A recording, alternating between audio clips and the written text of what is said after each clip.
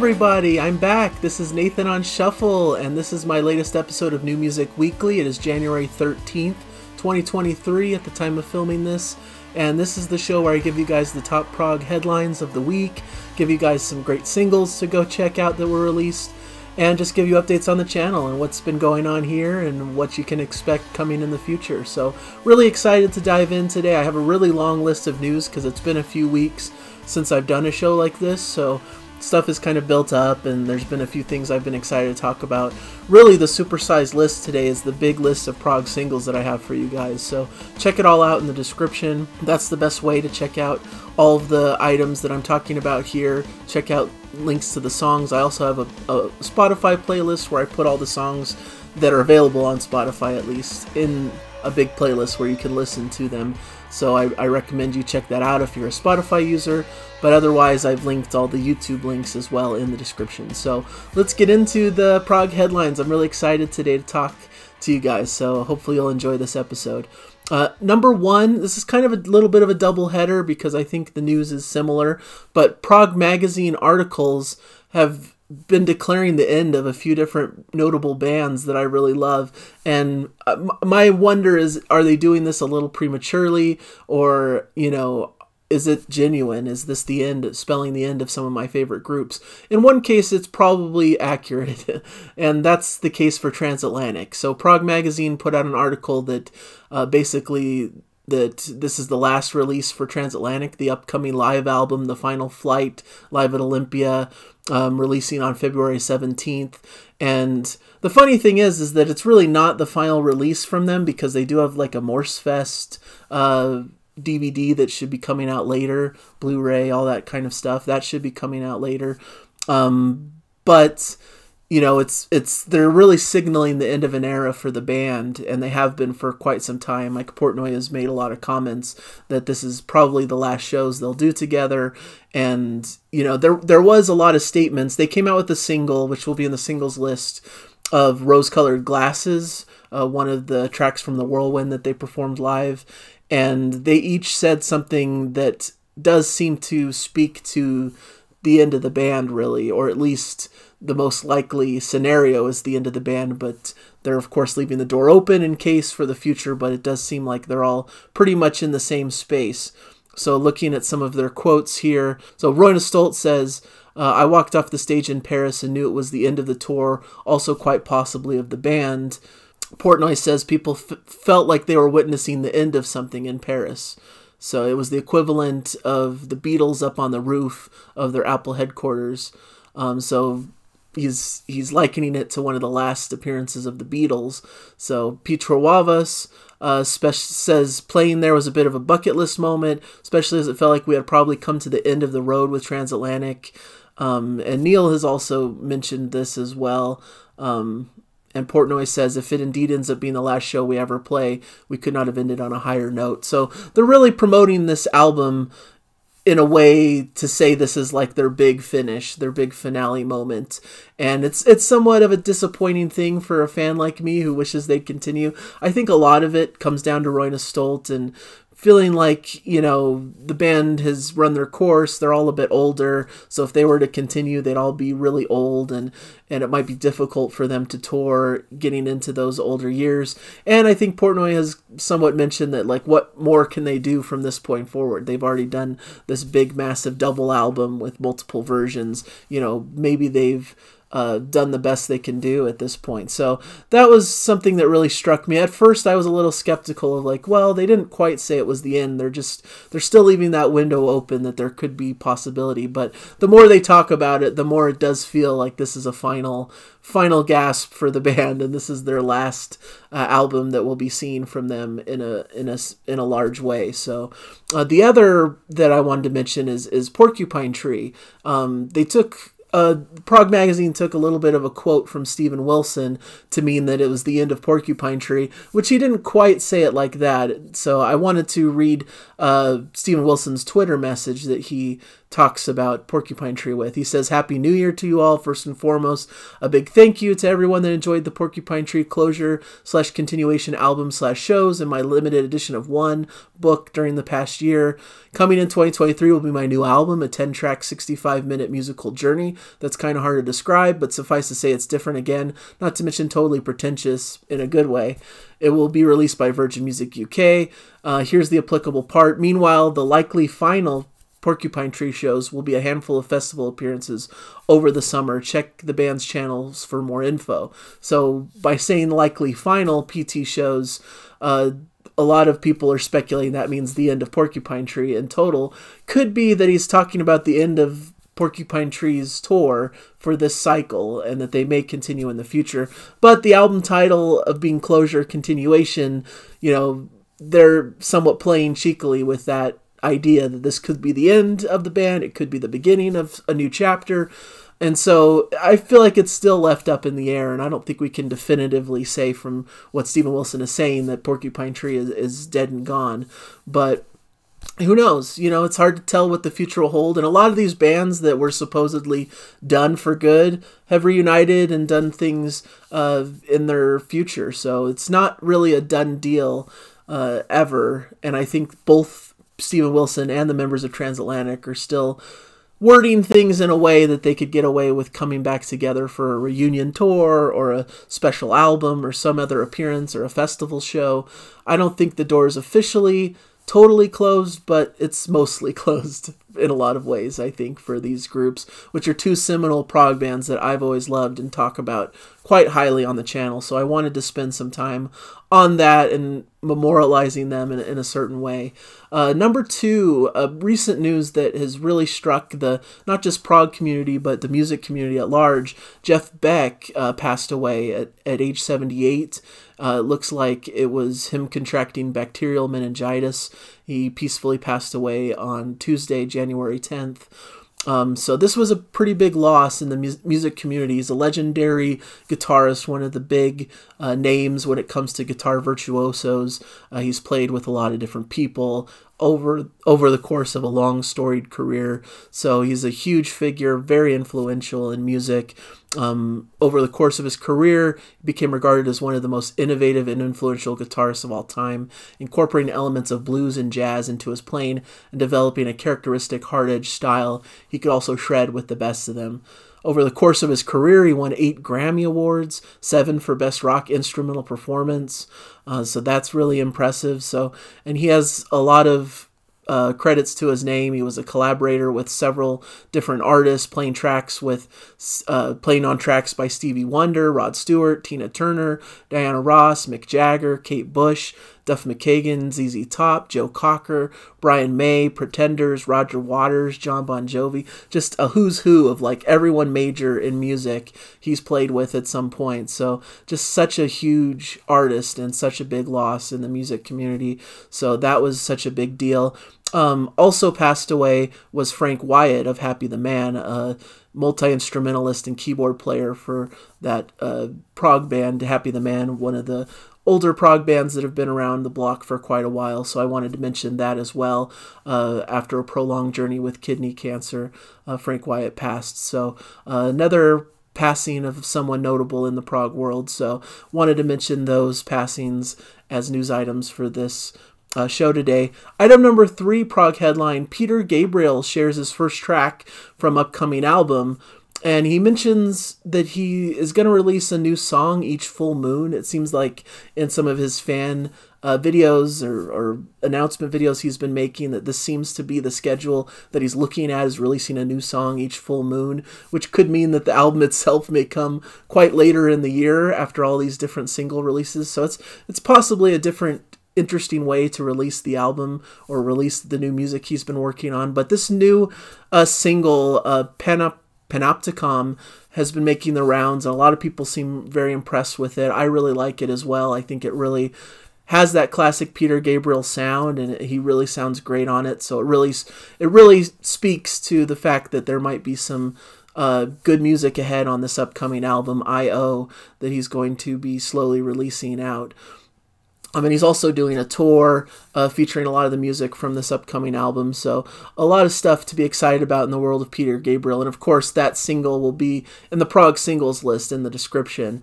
So I wanted to mention that. Really exciting in the world of Peter Gabriel with some new music and a tour. I think Peter Gabriel's going to be a big part of this upcoming year. So wanted to put that out there. And then, speaking of Peter Gabriel and Genesis connection, Genesis announced a 5-disc BBC box set featuring previously unreleased material. So this is a big, massive box set, 53-track, 5-CD, and a 24-track triple LP of BB broadcasts that's set to be released on March 10th.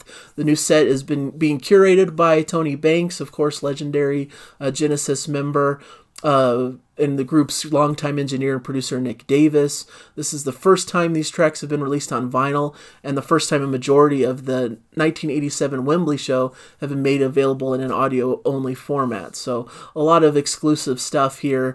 Really fun to see these BBC broadcasts spanning the band's career all the way from 1970 up to 1998, featuring all three of the group's vocalists, Peter Gabriel, Phil Collins, and Ray Wilson. So it's really a career-spanning set with a lot of different appearances throughout the years, appearances on Night Ride and John Peel.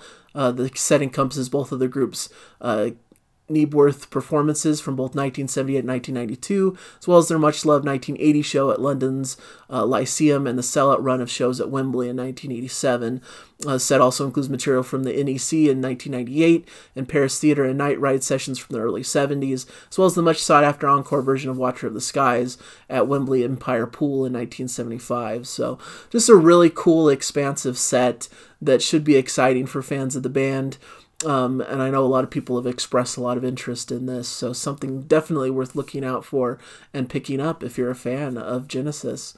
Number 5, new Trevor Rabin solo album, Rio, is going to be set for release this year. I wanted to mention this because I mentioned a lot of Yes-related news on the channel, and of course Trevor Rabin is a former Yes guitarist, and he's a really notable musician and producer and does all of this stuff, and so this should be a really cool album coming out. There's only a little bit of a tease at the moment. There's not much more information about it, but the album's going to be called Rio, coming out this year. The cover's done, the record company is done. It will be announced soon, more details on the album. But I just wanted to put that out there. In the Prog interview, Rabin suggested he'd be working with several guests, including Vinnie Colaiuta, and was hoping to persuade Rick Wakeman, with whom he worked with in Yes, to join him for a track or two. So we'll see how that comes to fruition. But there's some album artwork and some hints that there might be some fun stuff coming for Trevor Rabin. And a little bit of a bonus news I'll add in here. Item number 6, Lifesigns announced plans for a new live and studio album for this year. UK prog rockers Lifesigns are pretty... they're gaining some steam, I think, in the prog community. I hear a lot of people talk about them. They were really notable on this previous Cruise to the Edge. I know they were one of the highlights and big performances there. They have an incredible lineup of albums to their name at this point. So they're currently planning a new live CD-DVD release in 2023, along with recording their next studio album set for release later in the year. And as part of the promotional activity for these releases, they're going on tour in the UK and beyond from February. So should be a busy year for Lifesigns. Really cool new prog act that really has made a big impression in their short run here so far. And so I think they're a pretty notable band to follow. And they also placed in the 2022 Readers Poll for best... Number 4, Best Band. Number 3, Keyboard Player of John Young. Number 4, Guitarist Dave Bainbridge. And number 7, Bass Player John Poole. So really polling high with the readers of Prog Magazine. So definitely a band to keep your eye on as they continue forward in their career. Prog singles, like I said, I have a pretty giant list and a lot of things to cover here. So first of all, of course, is that Peter Gabriel single, Panopticon. Please check that one out on the list. I'm sure most of you probably have heard that already, but it's there to check out if you haven't. Also, Fido released a new track called Enigmatic Terminus. This is from his Work in Progress, an album that should be upcoming in the fall of this year, Automoto Animus. I'm a huge Fido fan. I love Doomsday Afternoon. I love Snowtorch. I loved Infernal that he came out with last. It's been a little bit of a while since we've heard rumblings from Fido about his next work, so this is really an exciting thing to hear about and to know that there's new music upcoming from Fido, so hopefully that plays out in the new year. Riverside Friend or Foe is another prog single I've put on. Their new album comes out in a week, January 20th. This is the opening track from the album. In fact, I'll take this moment to announce that I'm doing Riverside Week this next week on the channel. I'm doing this somewhat new thing. I kind of have done it in the past, but now I'm like making it more official that certain weeks are going to be devoted to certain prog bands that are releasing new material throughout the year. So this week is going to be Riverside Week. There's going to be a Haken Week later on in the year when they release their album in March, where I'm going to cover a review of their new album, Identity, which I've been really loving. I'm going to do an album rankings of their catalog. They have 8 albums to their name now, and I want to rank them and talk through them somewhat briefly just to give you an idea of how I feel about their catalog.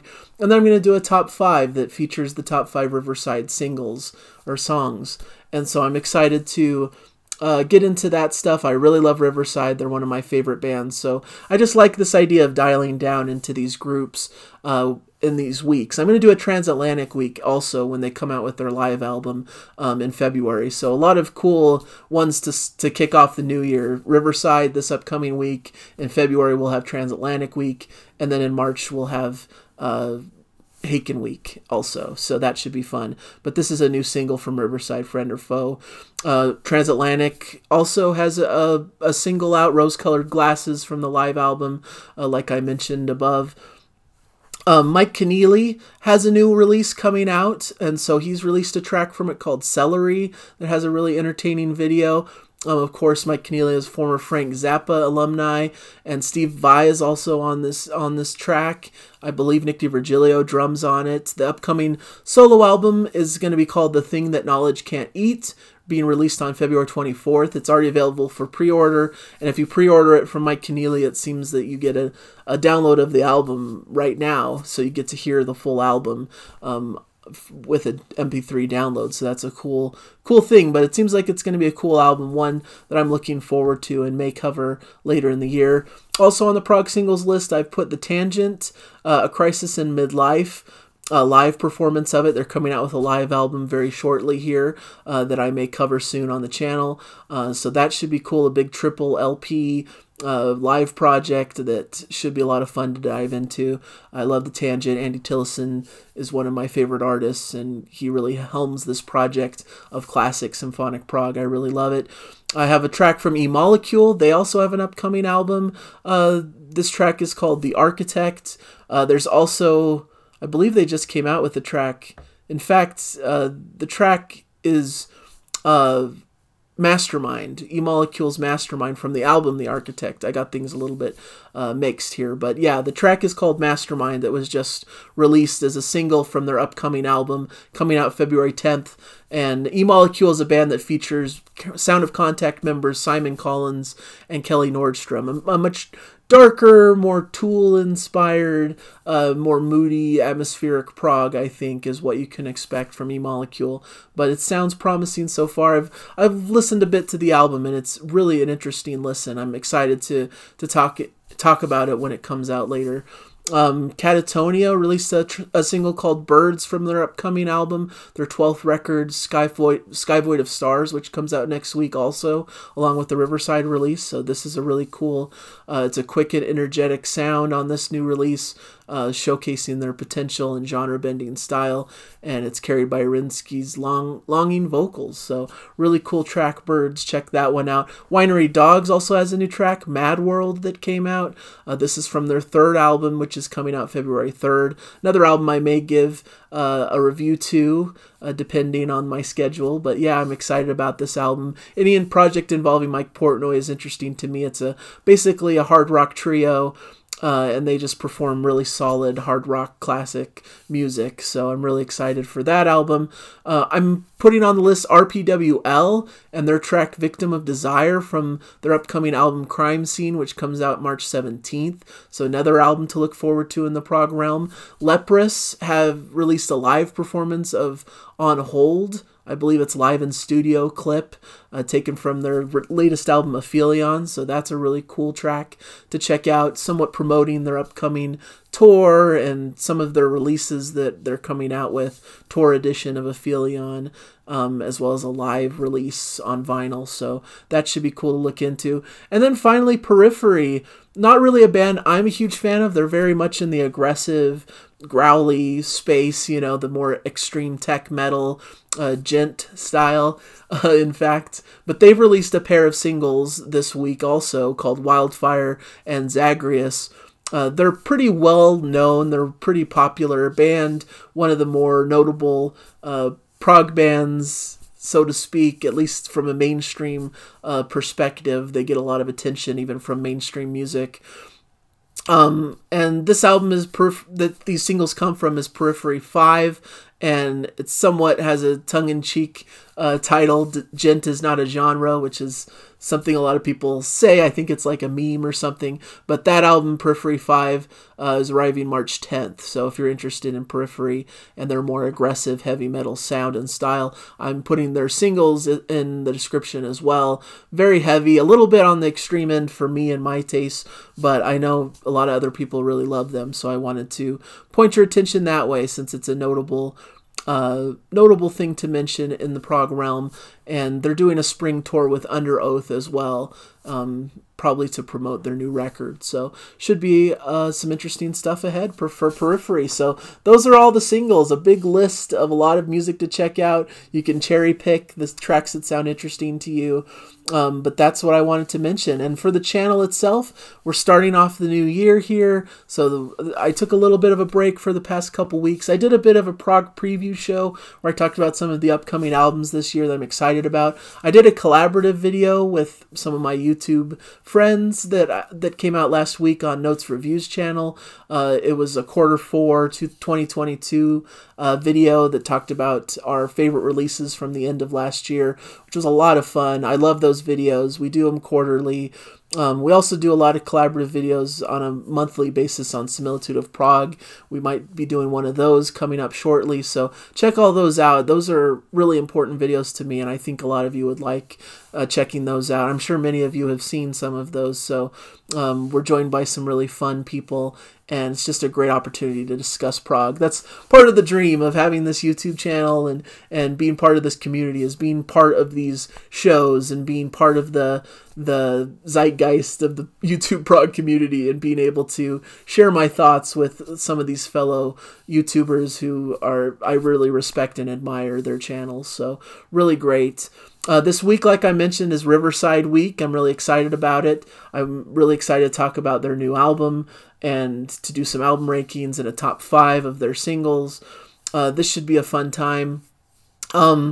So that's coming up ahead. There's going to be a show with Jana this Sunday. It might not be a typical Prog Song Sunday. It's more of like a special bonus type episode where she shares some of her music with me. We had a lot of fun doing that. We were thinking to release that closer to her birthday last weekend, but we just got so busy and we're doing other things that it just didn't happen. So we're thinking to press it forward to this Sunday so you guys can see it. We had a lot of fun with it, and I think if you're fans of me and Jana and our banter and the way we interact, or are curious about Jana's taste in music, since I'm always forcing her to listen to my music, this is kind of a turning the tables moment. So that should be a fun show upcoming, and then we'll get back in the swing of our Prog Song Sundays with 2 very notable prog songs that we're going to be covering shortly that I think a lot of you will be really excited for. So sorry that it's been a little bit slow here on the channel as I gently ease into this new year, but I have a lot of plans and I'm really excited about it. I plan to cover a lot of new album releases.